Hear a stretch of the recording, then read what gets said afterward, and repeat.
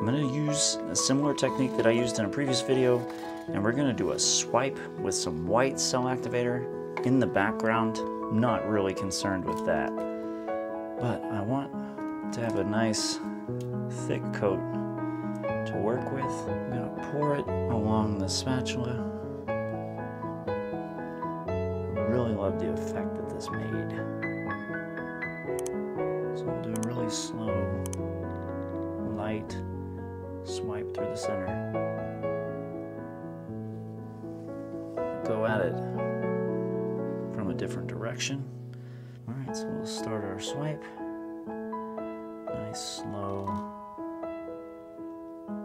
swipe right through it.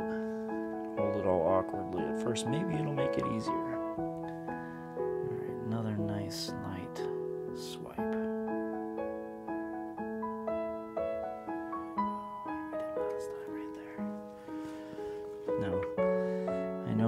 Some around the edges here. Let's see, I kind of like the way that flows, but I want to kind of go against it too. So that's a lot of blue, you guys. Oh my goodness. Still trying to keep it the same size as my swipe tool. Same thing, we'll gradiate the colors, because I think that was really cool.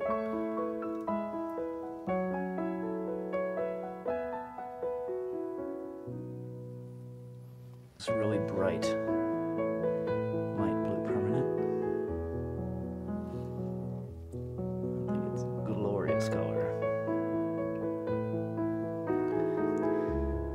Until we try. It's really deep red right here. This was a combination of that same red and the fluorescent yellow. It made almost a blood orange color. And then this is that beautiful fluorescent yellow.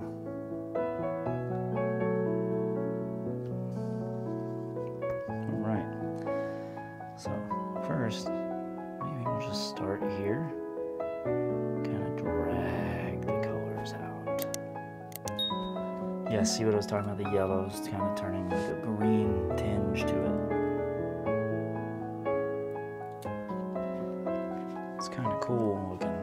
It's out to nothing. There's a lot of these colors that they're not going to mix very well together, so I'm trying to.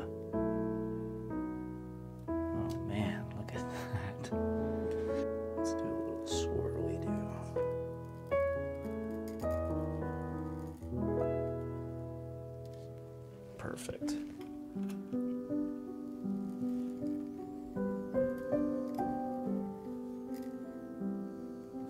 There we go. Let's just drag some of that through. Drag some of that through. Then maybe right in the middle, disturb these cells just a little bit. And then we're going to spin this puppy out.